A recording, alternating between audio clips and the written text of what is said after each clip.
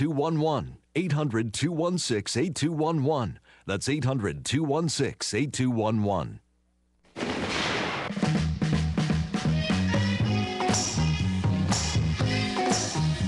Welcome back here to the PM Show Weekend Edition, ladies and gentlemen. A true American icon, as I've said many times. Star of stage, screen, television, recording artist, radio star, and now an animal skunker, ladies and gentlemen, the one and only Mr. Robert Conrad. You know, I was thinking about it. What? But you know what? What are you thinking about? Well, I was thinking about it, but it's something I actually couldn't do. As damaging as that beast was, and actually dropping an employee, all over the place, I couldn't shoot it. It was protecting itself. Yeah, I couldn't. It wasn't scared. I couldn't shoot it. I just, I wasn't.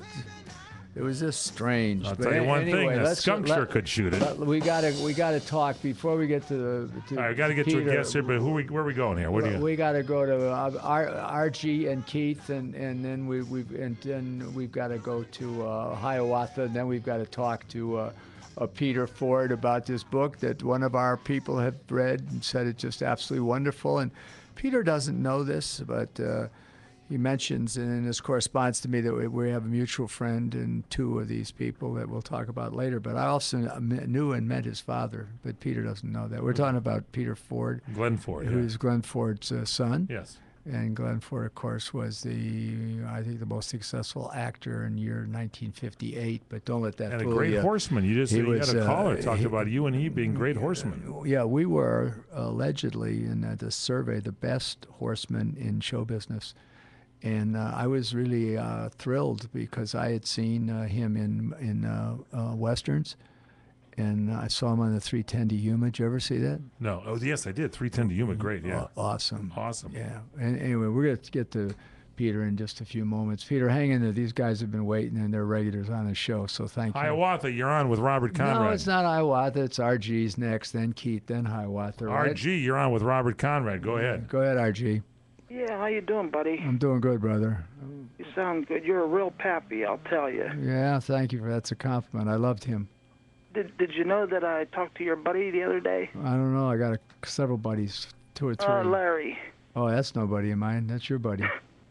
Stop it. You like Larry Manetti. I bought the book. Oh, yeah? You bought the book? The one that's Aloha Magnum. You bought that?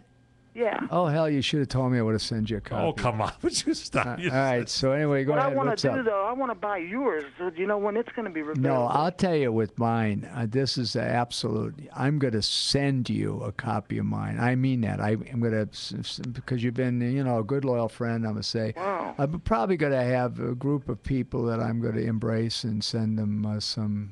Well, that's very nice. Very heartwarming. Thanks, RG. Now, what's up? We got to move you on.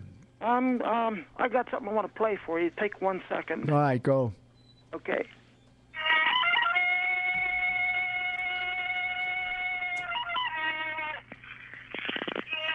Did you like it? I hated it. What was it? That's Tarzan, Johnny Weissmuller. Oh, that's enough for you. Did you get that? He just played Tarzan, Johnny Weissmuller. I got Tarzan. All right, that's enough. You need to take a shower, RG. Talk to you later. Thank you so much, RG. 800-336-2225. We got Keith, who's standing by in Virginia. Keith, you're on with Robert Conrad. Hey there, guys. Hey, Keith, go for it. There's Keith in Hiawatha, and then there's Peter Ford. What's up, Keith? Well, I don't know how I can follow Tarzan here. Oh gosh, I don't know either. But if a string is in a knot, patience will untie it. Patience will do anything if you only try it. What's your comment there, Keith? Did you like that, Keith? I like it. You know what?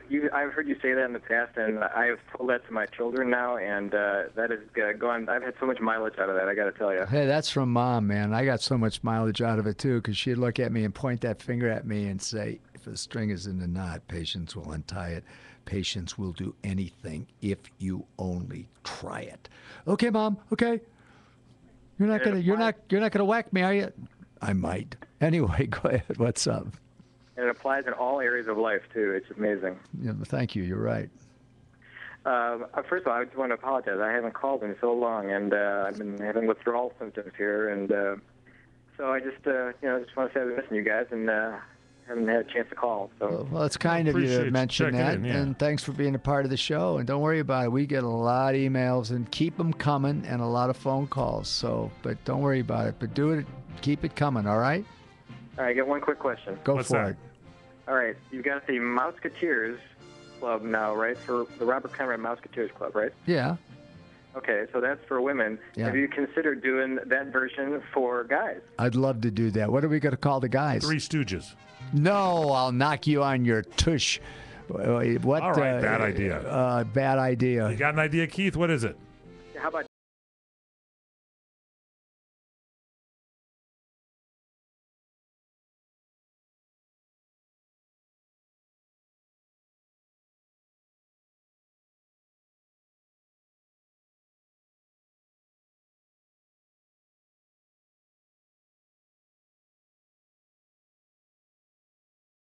Tune for a